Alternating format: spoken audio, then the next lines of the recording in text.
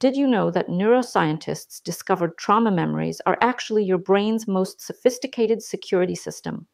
When something traumatic happens, your brain doesn't just store it like a regular memory. It flags it as critical survival information. Your amygdala, your brain's alarm center, creates what's called an implicit memory. This isn't just about remembering events. It's about remembering feelings, sensations, and warning signs. That gut feeling you get around certain people, that's your trauma memory protecting you. That anxiety in specific situations, that's your internal alarm system working perfectly. Here's what most people don't understand. These memories aren't malfunctioning. They're hypervigilant because they're trying to prevent the trauma from happening again. The problem isn't that you have these memories.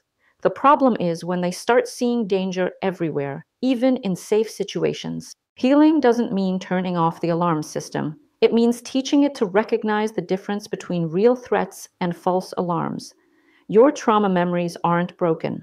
They just need better training. Want to learn about the 3 types of forgetting and why 2 of them can actually hurt you? Check out our next essential video.